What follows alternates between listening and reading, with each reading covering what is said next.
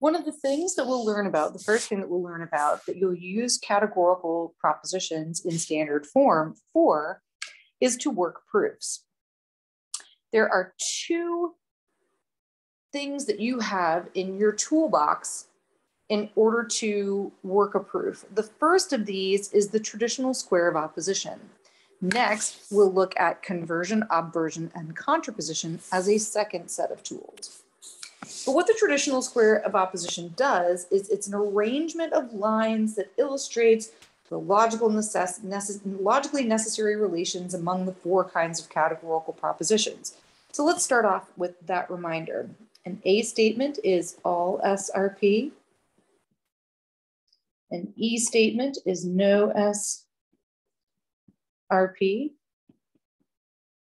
An I statement is some SRP. And an O statement is some S are not P. So what the traditional square of opposition is going to do, and by the way, we are not using the modern square of opposition, only the traditional square, if you've seen that in your textbook and are curious about it. What the traditional square of opposition does is shows us how to relate each of these categorical propositions in standard form to one another and help us to work proofs. So how is it set up? It's set up literally in a large square.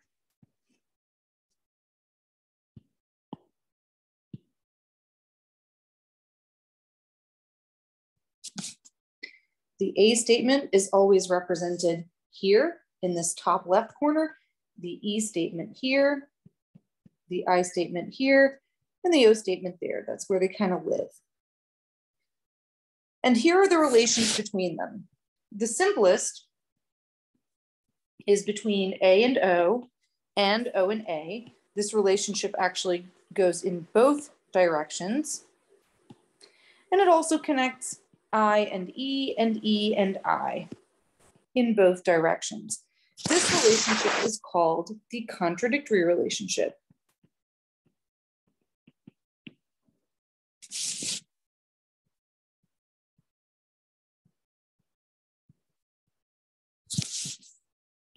Now, what you'll have from an argument, and we'll look at an example of this soon enough, is that you will know the truth value of one of these four statements. Let's say it's A.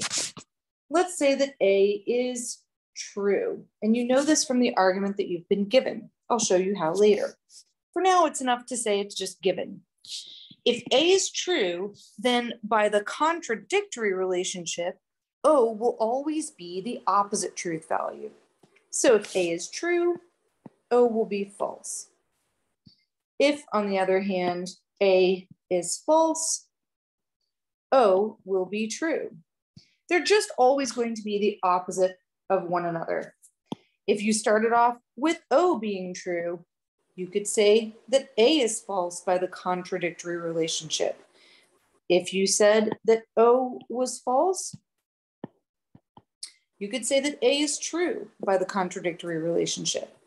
And the same works for the relationship between I and E. If E was true, then you would know that I is false. If I was true, you would know that E was false, and so on and so forth. A second relationship on the square that's used quite often is called sub-alternation. It's on both sides of the square,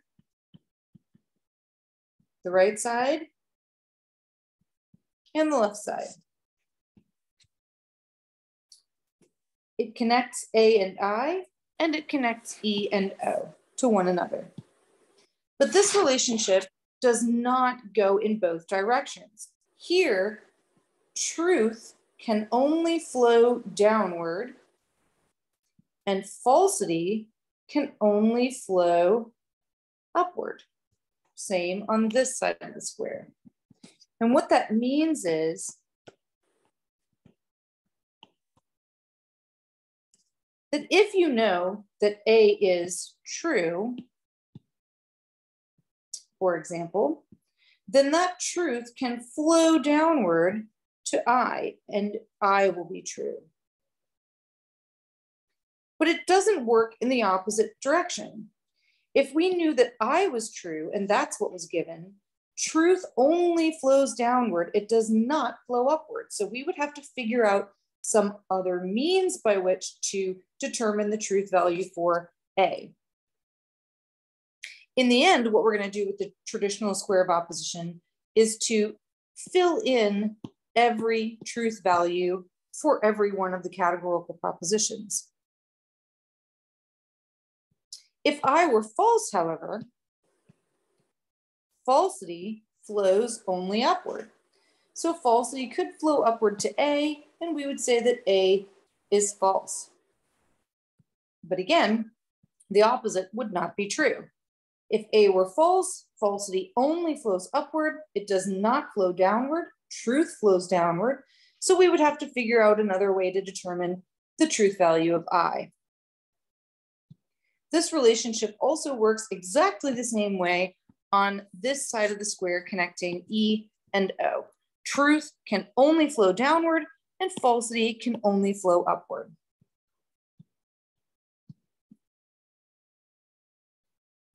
The relationship at the top of the square connecting A and E is called the contrary relationship.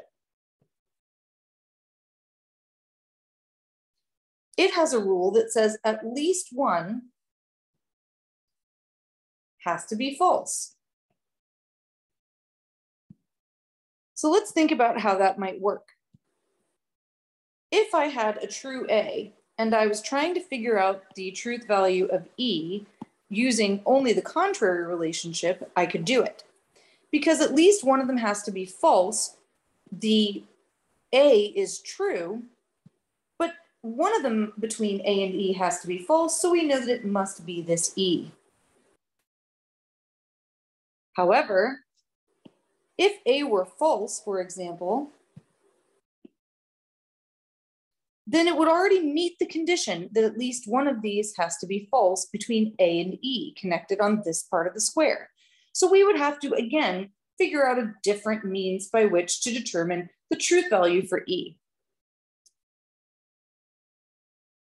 The same if E were false. Then the last relationship on the square is at the bottom, connecting I and O. It's called the subcontrary relationship. And instead of at least one having to be false, the rule here is at least one must be true. So again, if we knew that I was true, then we'd have to figure out some other way to determine the truth value of O. Because I already meets the condition that at least one of these two is true. However, if I were false, we would know that O was true simply because at least one of them has to be. And the same would go if you were looking at it from the perspective of I being true, I'm sorry, O being false, or O being true rather, then you would know we would have to figure out some other way to determine I, but if O were false, we would know that I was true. So you'll start off with an argument. You'll put it into standard form, which I'll show you how to do very soon. And then you go immediately to the square.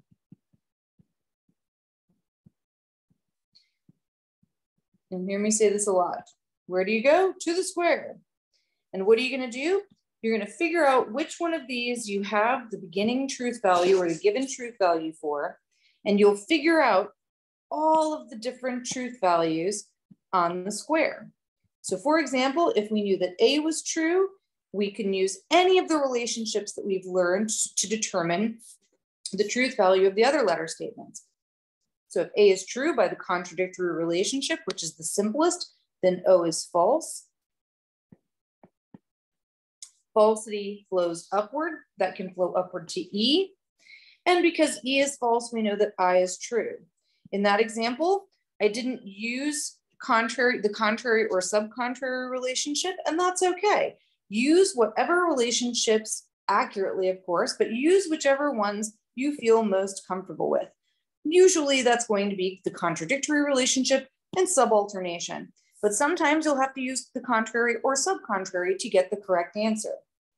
Also, don't be concerned if, and I'll show you an example of this at some point, but don't be concerned if there is a truth value that you're unable to determine on the truth square, on the traditional square of opposition.